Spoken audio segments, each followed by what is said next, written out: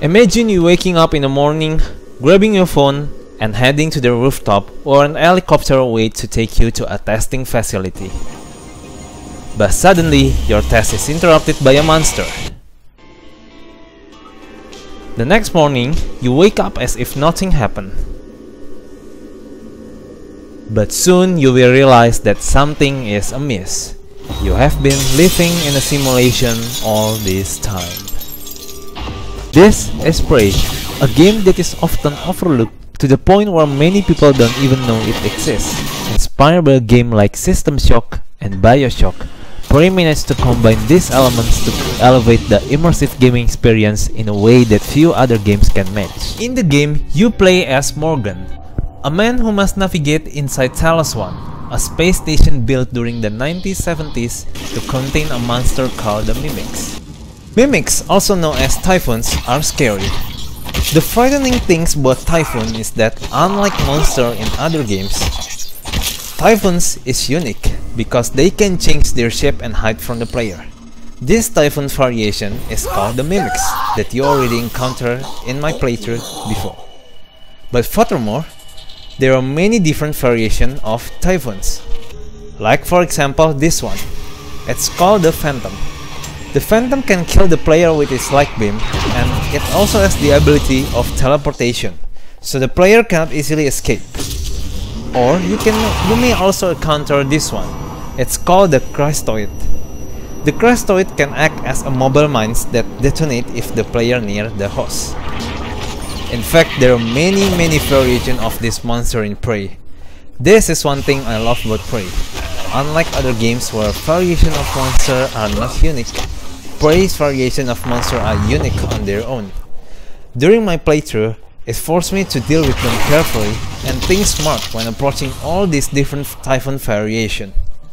Despite the many variations of monsters, Prey provides players with several unique tools to fight the Typhoons inside Talos 1. One such tool is the glue gun, which is my favorite. The glue gun can freeze mimics, allowing them to be hit with a wrench for easy killing.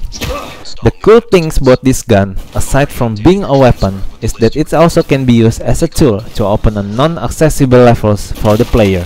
For example, at the start of the game, when I was at the Neuromods division, I used the glue gun to climb to the second level, which allowed me to find and use the weapon called Disruptor early in the game for the rest of my playthrough. Another tool I think is cool is called the Beam Emitter, which vaporizes enemies with its grain laser beam.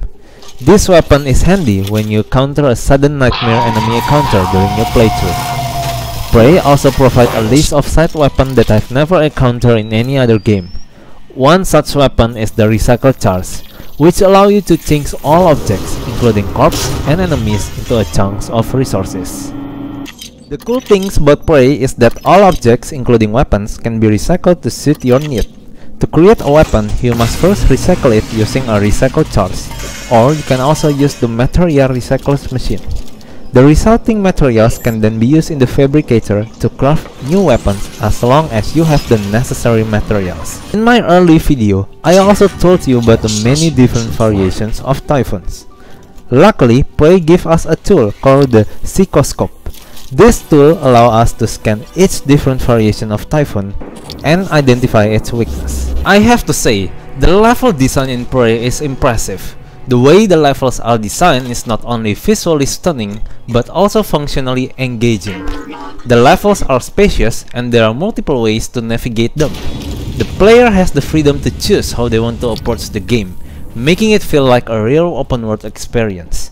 The ability to spacewalk outside of Talos 1 and enter new levels or use elevator to reach different floors make for a dynamic gameplay experience. The environment feels authentic and every detail is carefully crafted. The atmospheres and level of details make it feel like you're genuinely exploring a space station. One thing that stood out to me was the voice recorders. Each time a player discovers a body, there is voice recorder next to it, revealing a unique story.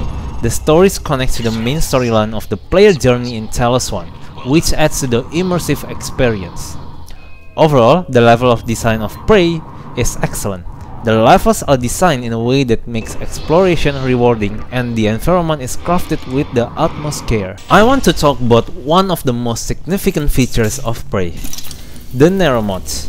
The Neuromods are a type of in-game item that provide the player with a superhuman abilities, making the game more interesting and engaging.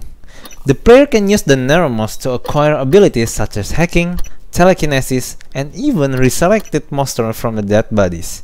These abilities are powerful, and they allow the player to explore the levels in a new and exciting ways. However, the game does have a mechanics where using too many Neuromods has its consequences.